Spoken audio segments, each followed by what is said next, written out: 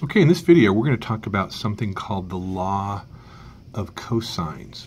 And the Law of Cosines is kind of a hybrid between the Pythagorean Theorem and trigonometry. And you can use the Law of Cosines when you want to find the lengths of the sides of a non-right triangle, or if you want to find the angles of a non-right triangle.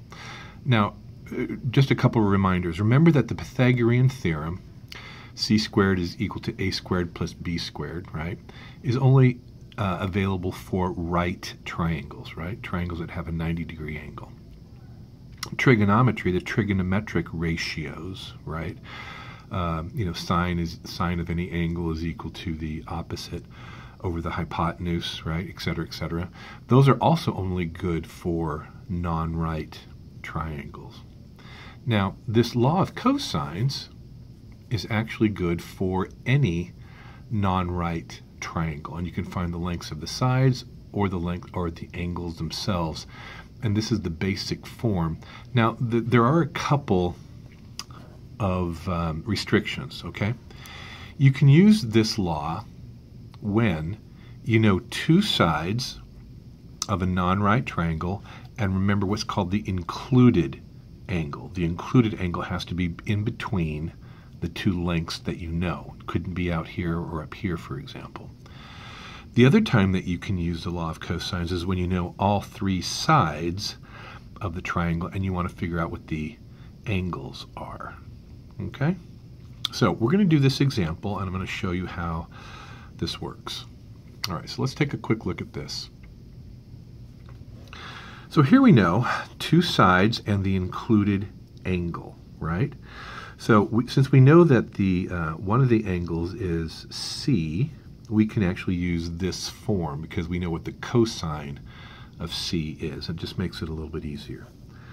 We don't know the length of C, though, so we're going to say C squared is equal to, let me just rewrite this, okay, A squared plus B squared minus 2 AB cosine C. Okay, now let's fill in what we know. We don't know C, so we're going to keep that the way it is. We know that A is 6.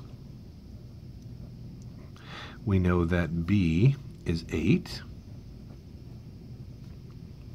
We know that, again, that A is 6, so let's put that there. We know that B is 8.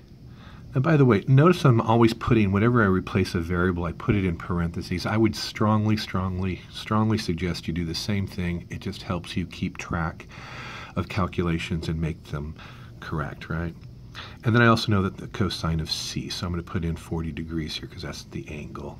So the cosine of 40 degrees. Now let's go ahead and calculate all those that we know.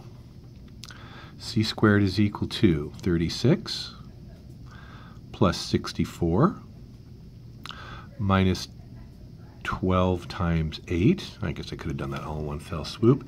And I know that the cosine, I looked it up, the cosine of 40 degrees is 0.766.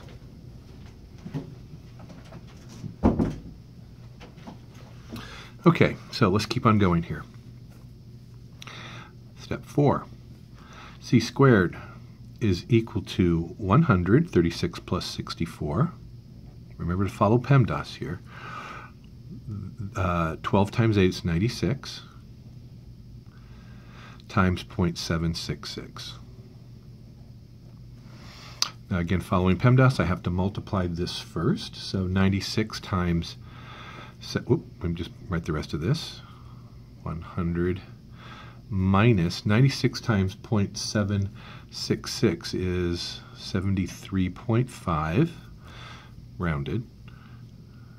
Next step, I get C squared is equal to 26.5.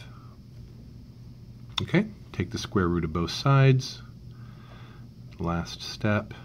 I like using these little Roman numerals because it helps me keep track of my steps, and it's like writing what I call a math paragraph, right? And I know what each sentence is. It's really pretty handy. So I'm going to say c squared, square root of both sides. And I'm going to get with my final answer, c is equal to approximately 5.1. And I can go back and fill this in over here, okay? And that's how you find the third length of a side if you know two sides and the included angle. Now, in this particular case, we use c squared is equal to a squared plus b squared minus 2ab cosine c, but there are some other forms that I want you to know. You can also find, if you know, for example, know that the angle A, you can actually just use this formula, a squared is equal to b squared plus c squared minus 2bc cos A. If you know angle B, you can use this one. And again, if you know angle C, we can use this one. So just be very observant about what information you do know and choose the correct formula. Okay, I hope that was helpful to you.